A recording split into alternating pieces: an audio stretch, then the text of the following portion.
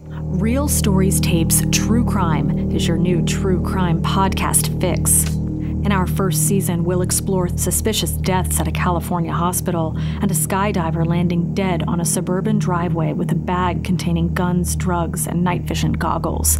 To join our investigation, search and subscribe to Real Stories Tapes True Crime on Apple Podcasts, Spotify, or wherever you find your podcasts.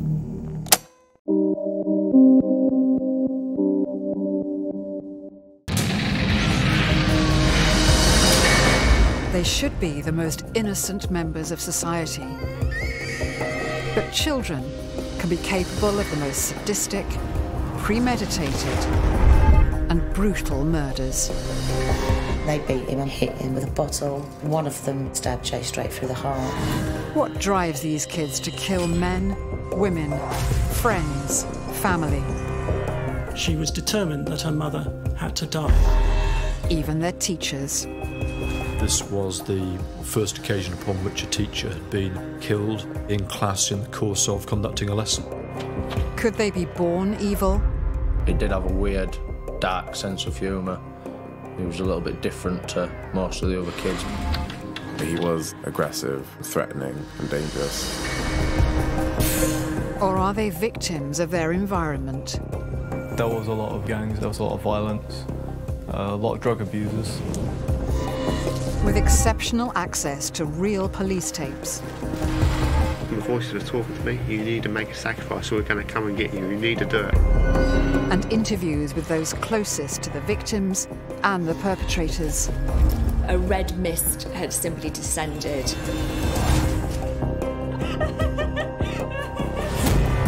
We reveal what made them such savage killers.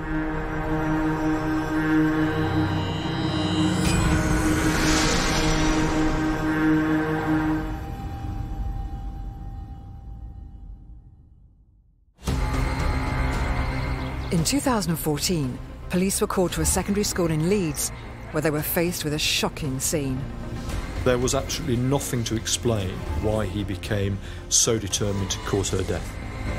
A much-loved teacher had been brutally slain in the middle of a lesson.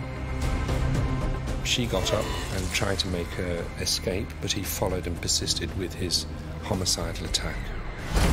The murder sent shockwaves through the country. Even in a world in which we've become accustomed, sadly, to knife crime, Anne Maguire's death was particularly shocking. More shocking still, the killer was one of the teacher's own students, 15-year-old William Cornick. A fact which was to make this case and his murder trial the first of its kind in the UK. There was absolutely nothing about him that would say to you there is someone who is dangerous, let alone someone who is liable to carry out a murder. A seemingly model pupil, Cornick had no history of trouble at home or at school. But what was it that made this 15-year-old suddenly and so violently decide to murder his teacher? You would think you were dealing with a very likeable young man, yet beneath the surface there was a rage that was hidden.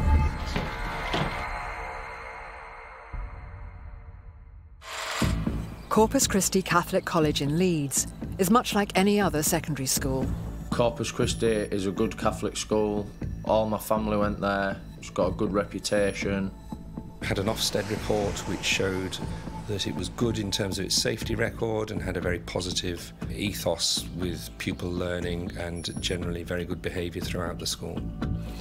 But on the 28th of April 2014, the school was thrown into turmoil. A teacher lay dying after being savagely attacked in class. It was the only time in British history that a teacher had been stabbed in her own classroom. The victim of this savage and surprise attack was much-loved Spanish teacher Anne Maguire. Miss Maguire was a kind teacher. I loved her in my eyes. What makes this as tragic a story as you can imagine is that Anne Maguire wasn't just a teacher, she was a stalwart of a whole school community. Anne had dedicated her entire career, spanning over 40 years, to Corpus Christi, teaching generations of families from the local area. She was said to be an immensely approachable, warm-hearted teacher who had the pastoral needs of her students at heart. The two things she devoted her life to was her teaching and her family. She lived in Leeds with her husband, Don, and she had 4 children. Her 2 daughters, who were her natural children, but she also adopted her sister's 2 sons, I think back in the 1980s, when unfortunately her sister died. It would be a total shock to everyone how this hugely well-liked and caring teacher could be murdered, and that one of her own pupils had struck the deadly blows. The actual circumstances of the killing were savage. With GCSE exams imminent, Mrs. Maguire had been leading a regular Spanish revision lesson for a class of 15 and 16-year-olds, with the pupils split across 2 classrooms. One of these pupils was 15-year-old Will Cornick. During the Spanish lesson, he got up from his seat where he'd been working, took out his knife. Cornick then concealed the 21-centimetre blade in the sleeve of his shirt. Going out of one classroom, entering the classroom in which she was teaching. Mrs. Maguire, who was focused on what she was teaching, was caught completely off guard and was totally defenceless. She was bent over a desk helping another student. He approached her from behind and then stabbed her to the back and to the neck on 7 occasions. The savagery of this attack and the calmness on the build-up to stabbing Anne Maguire shows his hatred for his teacher. He was totally calm, and he wanted to enact the most severe pain he could on Anne Maguire. This shows that this was a personal attack. He wanted to cause pain, and nothing was going to stop him. The worst injuries were in her neck, so the injuries were absolutely horrendous. She got up, realised she'd been stabbed, and tried to make her escape, but he followed and persisted with his homicidal attack. Somehow, Anne managed to escape to the safety of another room. Mrs. Maguire was dying, and she knew that she was in a really bad way. Cornick, meanwhile, discarded the knife and calmly returned to his desk, where he was apprehended by other teaching staff. Will Cornick, as we know, went and sat back in his chair. One of the teachers eventually took him down into the reception area to wait for the police. News of what happened quickly spread around the school, including the lesson Zach Capitano was in.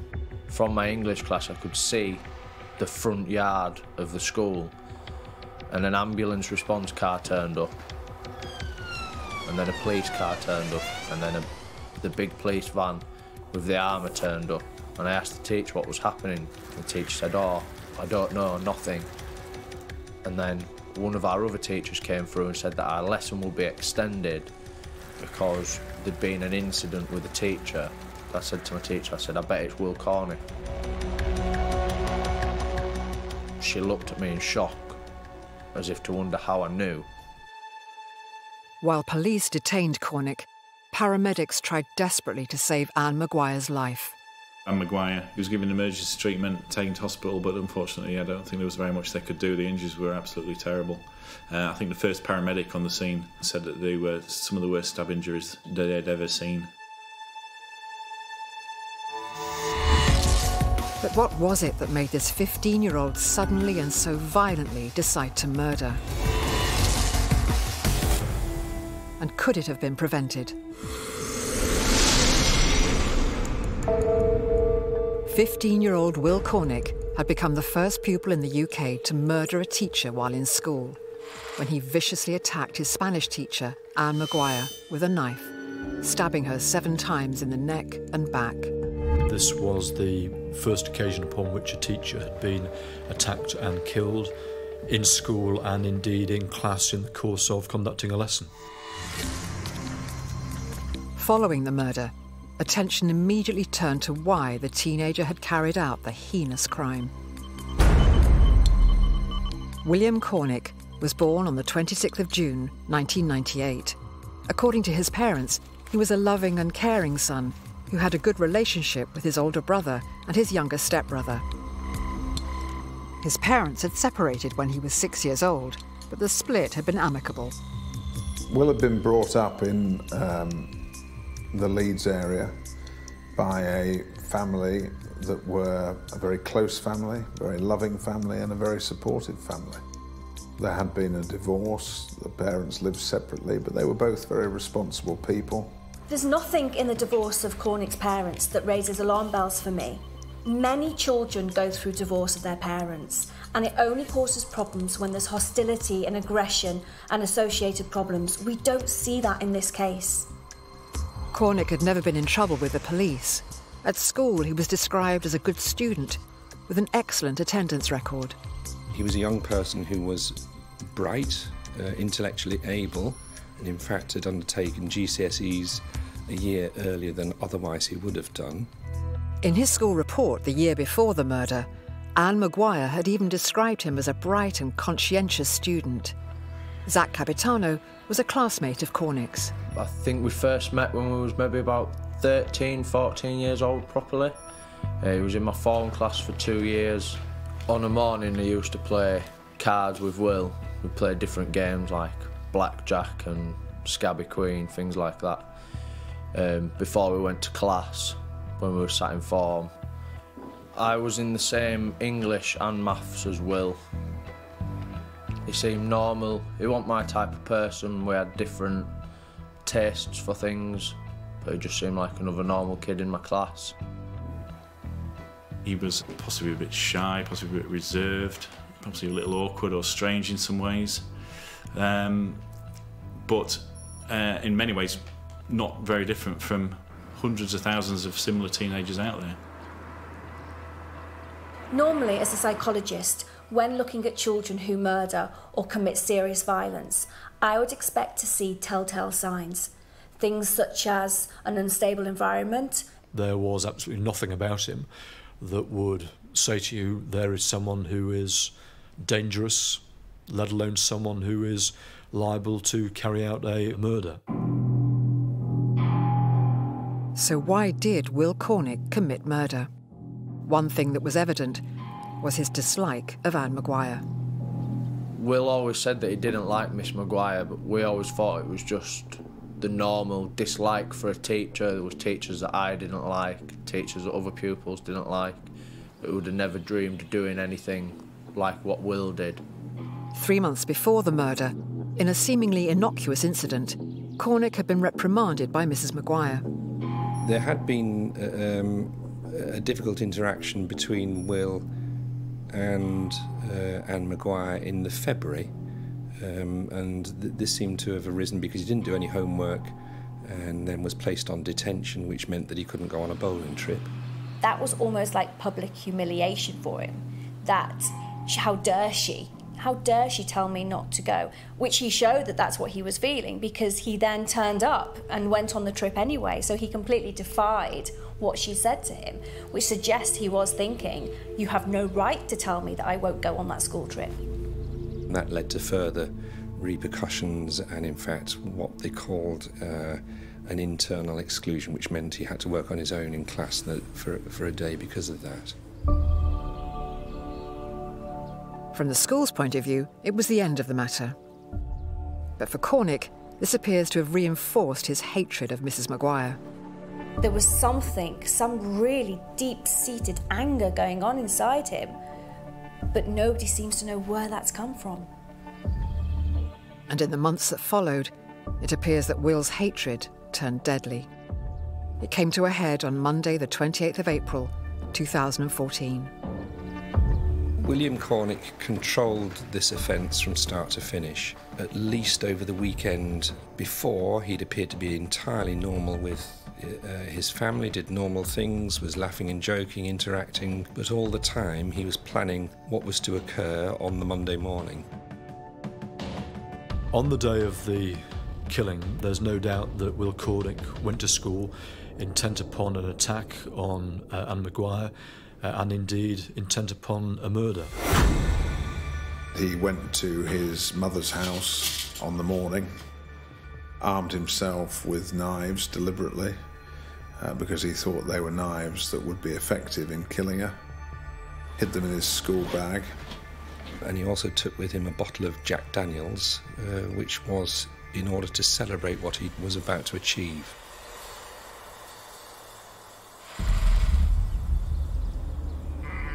Despite the fact he was planning to commit murder that day, Cornick didn't seem to be nervous. In fact, he appeared very relaxed. The morning that it happened, I asked Will if he wanted to play cards, and he said no.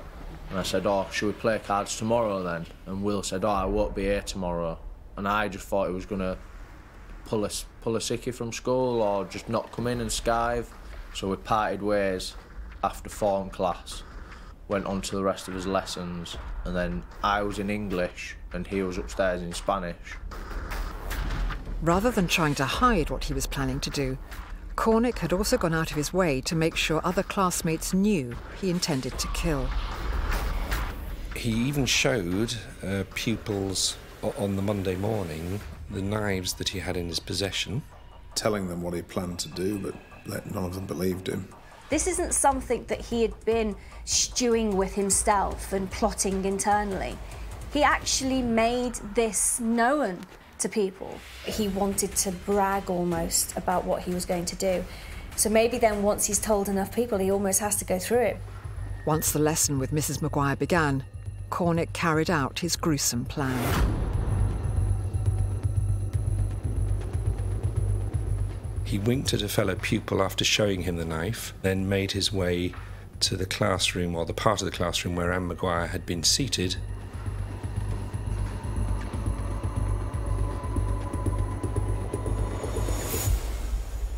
And then he began to stab her repeatedly to the back and the neck and other parts of her body. Hearing a commotion, other staff went to help Mrs. Maguire. She ran from the classroom and into the arms of another teacher, Susan Francis, whose bravery and decency stood in stark contrast to the behaviour of Will Cornick. She took Anne Maguire, who obviously was bleeding very badly, into a workroom. And put a foot against the door to stop Cornick getting into this other room.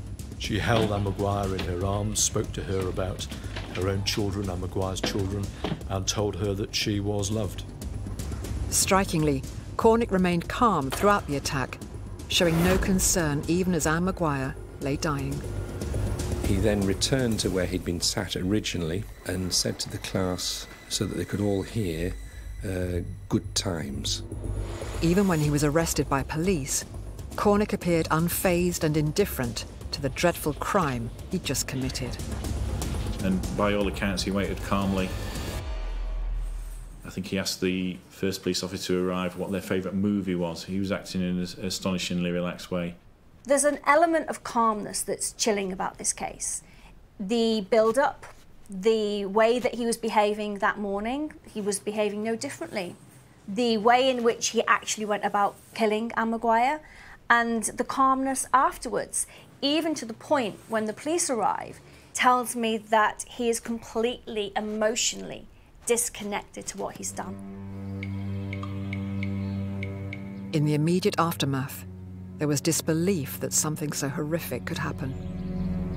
We just sat and was just all together, waiting for news or waiting to find out what had happened. The headmaster contacted Anne Maguire's husband, Don. He received a telephone call from the school's headmaster informing him that there'd been an incident with a knife and Anne had been taken to hospital.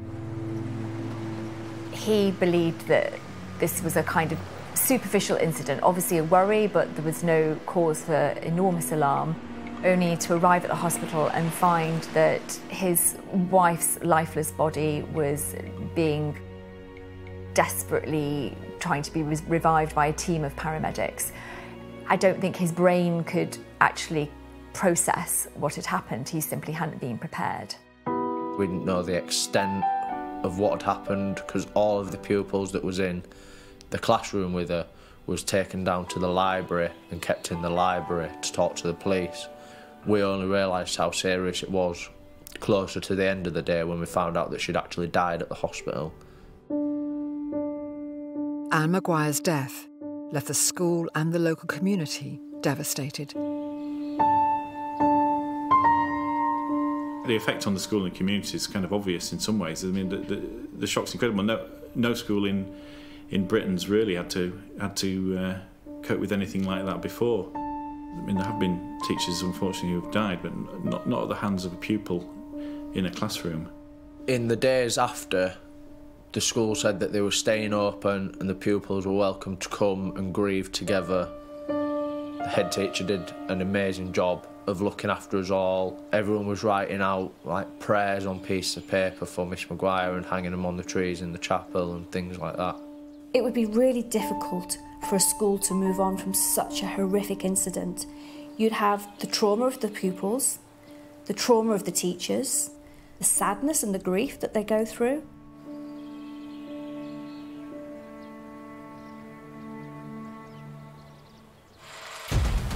What would make the murder even harder to deal with, though, was the discovery William Cornick had been telling people for months he was going to kill Anne Maguire.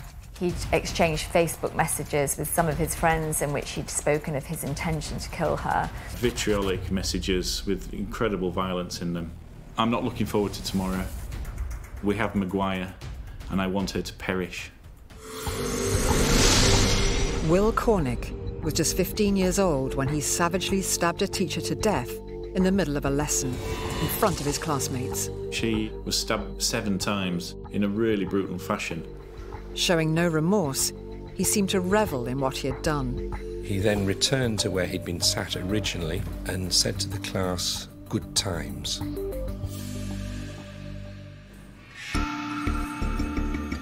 With Cornick in police custody, an investigation now began to try and work out why a bright pupil with no apparent issues could carry out such a brutal act. One of the things that the police did was to seize any electronic devices that Will Cornick was the owner or user of. That included his mobile telephone, and when the police interrogated what was on his mobile telephone, they discovered that there were many photographs of knives. When he starts to become obsessed with knives, this is the indicator that something darker is going on in William Cornick's mind. Many children are withdrawn as teenagers. Many teenagers hate their teacher. But not many teenagers become obsessively interested in knives and violence. Investigators would also make another shocking discovery when they looked into Cornick's social media accounts. He'd not just been posting about how much he hated Anne Maguire, he'd been publicly telling everyone he wanted to murder her. So in the build-up to the killing, William Cornick exchanged a number of social media messages with friends of his at school in which he expressed his absolute hatred for Anne Maguire and also expressed his intention to do her serious harm and indeed to kill her. 2 months before he killed Anne Maguire, he sent a message on Facebook which said of her, "The only one absolute effing bitch that deserves more than death, more than pain, torture, more than anything we can understand." In another message he said, "As long as she's alive, I'll be depressed, sad and angry, so there's only one thing to do."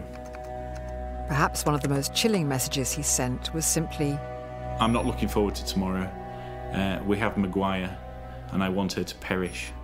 Many teenagers hate particular teachers, and that can become quite consuming. But what we see in this case is an absolute daily, all-consuming hatred of Anne Maguire. He talks about it in Facebook, he talks about it in text messages. It's part of his daily conversation with his peers at school. He hates Anne Maguire to the degree that he says it's either her or him. Cornick confessed he'd actually made the decision to turn his twisted fantasy into reality and commit murder 3 years earlier, when he was just 12. Shockingly, it would also be discovered that he'd talked about carrying out more than one killing. William Cornick killed Anne Maguire, but that wasn't his only intention. He'd said that he'd planned a triple homicide, and he'd said that to other pupils. He'd also said it to the psychiatrists involved in this case. He wanted to get our head of year, and one of the science teachers was pregnant. He'd said that he wanted to get the pregnant teacher to kill 2 in 1. Cornick has never revealed whether his plan to go on a killing spree was serious, and if it was, why he didn't carry it out. But what wasn't in doubt was that he had killed Anne Maguire. Prosecutors now needed to decide if they could charge him with murder. Once the police had concluded their investigation, the focus of the work, both of the defence and of the prosecution, shifted on to another issue. We needed to know what was Will Cornick's state of mind, what was it that had caused him to act as he did, and was he suffering from a mental illness, an abnormality of mind, that meant that he had a partial defence available to him. Following his arrest, Cornick was held in a secure hospital where he was assessed by a team of doctors led by eminent psychiatrist Dr. John Kent. I saw him for probably 7 or 8 hours in total over 3 or 4 interviews. He sat there very calmly. There was nothing outstanding about the way in which he said things. The outstanding thing was the content of what he said, which was brutal and quite shocking. He said the following: I wasn't in shock, I was happy. I had a sense of pride, I still do. I know it's uncivilized, but I know it's incredibly instinctual and human. Past generations of life, killing is a route of survival. It's kill or be killed. I didn't have a choice. It was kill her or suicide. Why he's become so fixated in this regard has been a puzzle to me as a psychiatrist, and I think to the world looking in on this case. What was apparent throughout Cornick's assessment was a complete disregard for the consequences to others of his actions. I also asked him how the children who'd witnessed this offence must be feeling and how the family of Anne Maguire must be feeling, and generally he made some very derogatory comments saying things like, I couldn't give a shit. But one comment that was very notable, he said, I know the victim's family will be upset, but I don't care. In my eyes, everything I've done is fine and dandy. Dr. Kent concluded that Will Cornick was an extremely dangerous offender. Because of exactly how he presented, you would think you were dealing with a very calm, very ordinary, very likeable young man. Yet beneath the surface there was a rage that was hidden and could not be seen, but which could manifest itself in acts of extreme violence. What caused this rage wasn't clear. But Cornick did discuss in detail a couple of potential factors. If you were trying to find a trigger or something in his life that had changed him and made him the way he was, the only thing, obviously, that you could see was that when he'd been a couple of years younger, he had very suddenly collapsed in a diabetic coma and was diagnosed as an insulin-dependent diabetic. One of his biggest ambitions early on was to join the army. Well, that then became impossible because of the nature of his diabetes. Having type 1 diabetes does not predispose you to any kind of violence. What can happen, though, is when anybody is given any kind of diagnosis that has a significant change in their life, it can cause associated low mood, depression, anxiety, uncertainty about the future. Particularly if it changes their aspirations of what they want to do, it can have a big impact on somebody. Cornick's friends had noticed a change in him after the diagnosis, including a new dark sense of humour. I used to sell Lucozades and chocolate bars in school, and sometimes if I asked him if he wanted one, he was a diabetic and he'd say, oh yeah, I'll have a Lucozade, I like the taste of death. He used to take his artificial pancreas out of his pocket, which is like a machine that acted as his pancreas, and put it in his mouth and say, my party trick is I can put my pancreas in my mouth. His diabetes, though, would be discounted by doctors as a factor that could be used in his defence. The diabetes itself doesn't seem to have played any part in this offence because it's too calculated, it's too well thought through, so there's nothing spontaneous or delirious about it, if you like. And a suggestion by Cornick that he'd been hearing voices was also ruled out after damning evidence was revealed. In December 2013, in fact it was Christmas Eve, Will Cornick posted to a friend that he had thought of brutally killing Mrs. Maguire, and that he would then say that he heard voices in order to get eventually what he described as comfy walls. And in fact he later did assert that he was hearing voices. I thought that he was possibly or probably using those expressions as a way of trying to manage the court process. In my opinion, William Cornick is testing the water for possible defences to get off murder. For example, the psychosis comment and referring to his diabetes. But actually, he might be bright, but he's not bright enough to understand the complexities of the legal system. There were clearly disturbing attributes to William Cornick's character, but ultimately he was assessed to be of sound mind when he killed Anne Maguire. Once we'd seen the expert report prepared by the prosecution, what was absolutely clear from those reports was that nobody was saying that Will was suffering from any sort of psychotic episode or other form of psychotic illness at the time of the killing. In other words, we could rule out anything like schizophrenia or any other type of psychotic episode. What they were all sure about was that he'd intended to kill Anne Maguire and that he remained extremely dangerous.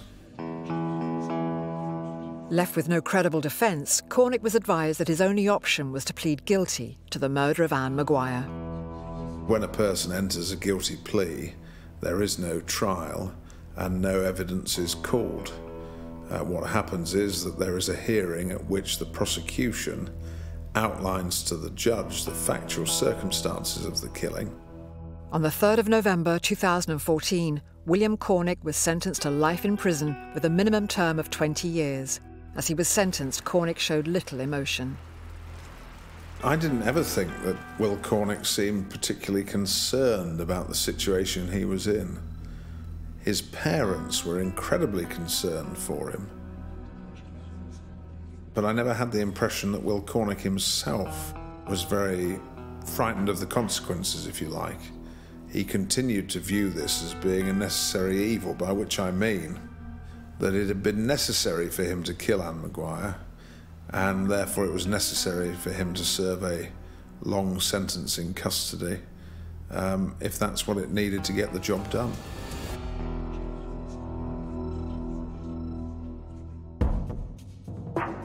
Cornick may have been convicted, but for Anne's family, lots of unanswered questions remained. Why was Anne killed is a question that the family are still asking today. 15-year-old William Cornick brutally stabbed his Spanish teacher Anne Maguire to death in a classroom full of fellow pupils. He pleaded guilty to the murder and was sentenced to 20 years in jail. But for Anne's family, unanswered questions about her murder still remained. I think the particularly fascinating element of this terrible story for me is the fact that the family feel that while somebody is serving a prison sentence for Anne's murder, they don't feel that justice has been done. And that's because they don't feel the questions as to why a boy can walk up to a teacher in a classroom and stab her with a knife 7 times has satisfactorily been answered. In the aftermath, much had been made of whether Anne Maguire's murder could have been prevented, given there were opportunities to stop it. Will Cornick went into school with knives in his bag, including a large kitchen knife which he used to kill Mrs. Maguire, and a bottle of whiskey. He told around about 10 children in the first lesson and during the morning what he was going to do in quite explicit terms. None of those children raised the alarm. But Don Maguire has always argued that somebody at some point should have asked those children why. There were 2 reasons given for this. One was that they thought this was part of his persona, that he was joking, that he was being demonstrative, showing off, because he was used to making comments about death and people should die when they upset him. But One other thing that was very notable was that he made threats to those when they were alarmed by what he'd shown them. He showed at least one of the boys the knife itself and told him how sharp it was. And I think that boy was quite scared. And he basically told some of the children that if they told members of staff, then what he did would be worse. A lot of people said to the pupils that was in the class, "Oh, why didn't you stop him?" or "Why didn't you jump up and attack him?" But I don't think in that moment anyone knew how to react. It was an absolute shock to everyone. I think it was just so out of the ordinary and no one expected it, that there was nothing that could have been done to stop it or to prevent it.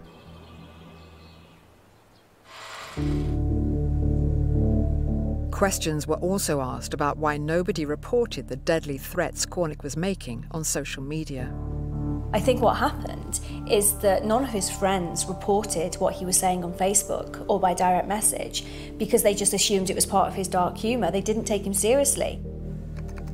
Pupils or young people use social media sites to let off steam and make very disturbing thoughts available to others on a relatively frequent basis.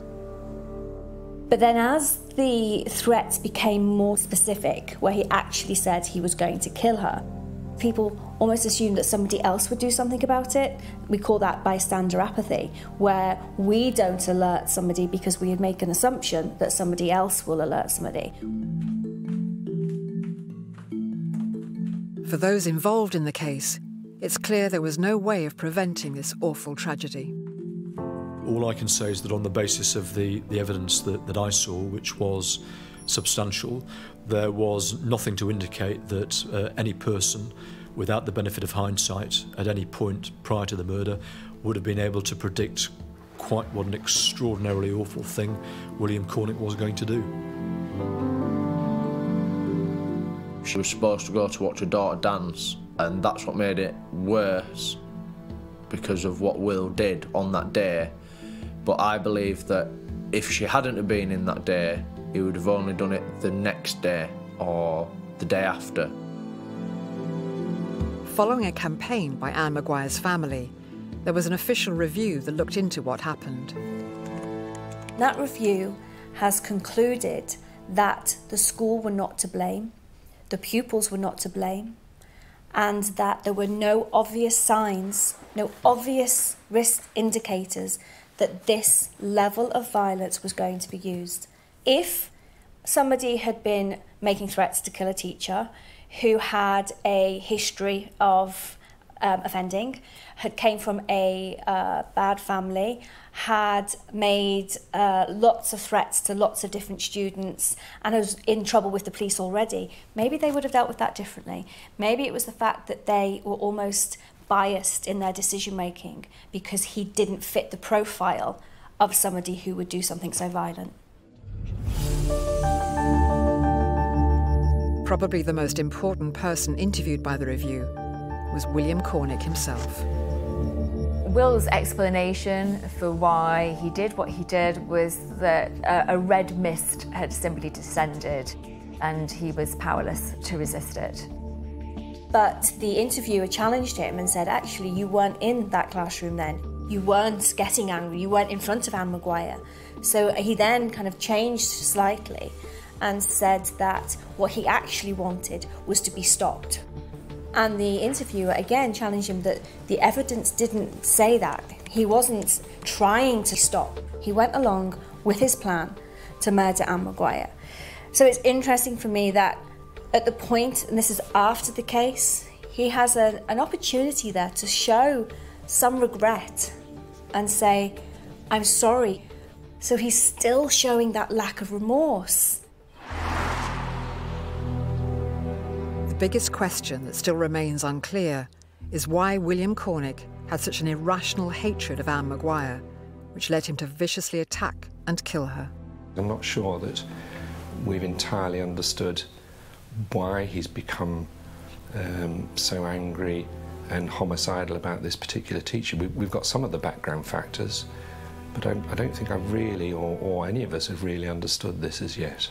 As a psychologist, I can try and understand what led a young person to take a life, but the actual physical act of carrying a knife, walking across a classroom in front of a whole class of students and plunging a knife into another person, taking the life of another person, that is something that everybody struggles to understand. And it's even harder to understand that when it's a child.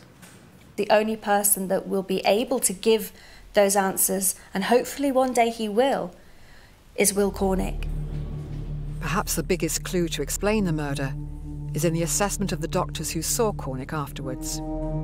I have assessed hundreds of people who've committed homicide, and occasionally there are people who are as callous, but I've never come across it in someone as young as this. I had no doubt that Will understood exactly what he had done. He knew that he had killed Anne Maguire. He had no difficulty with comprehension, but his difficulty was with feeling any empathy about the fact that he'd killed her. And by that I mean that he couldn't understand or process why anybody would be upset about the fact that she was dead. That measure of control and knowledge of the impact on others, I think, says something about his personality. It says something about the excitement that he was going to get from the offence, but also something about his callousness and lack of empathy. And in fact, he's boastful about this. And again, to me, that suggests something very abnormal about the way his personality has developed. And I thought these were psychopathic traits. Is Will Cornick a psychopath? Well, he's too young. Is his behaviour showing traits of psychopathy? Yes.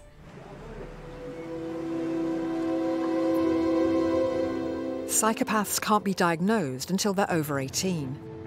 But given the psychopathic traits he's already shown, it's likely William Cornick will spend significantly longer in jail than the minimum 20 years he was sentenced to. The question of whether Will Cornick will ever be rehabilitated so that he can be released remains to be seen, but there are some challenges for him ahead.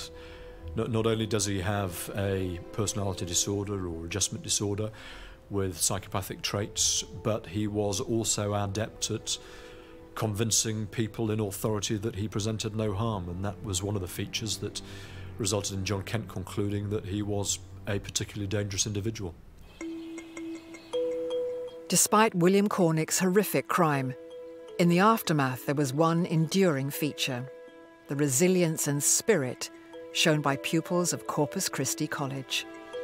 I don't think Will could have done anything worse. He did it right. He did it 2 months before his exams. It was just a mess after that. The whole top floor was closed off from lessons. We had to have lessons in the cafeteria and the main school hall, and then we all had to go and sit as exams. But we did get the best results to date. Everyone said either we did it for Miss Maguire or Miss Maguire was watching over us. We all knew what a hard task we had, and I think that's why everyone put the extra effort in, because we had missed out on a lot of lessons and things like that. So I think everyone put extra effort in with the revision, and that's why we did so well.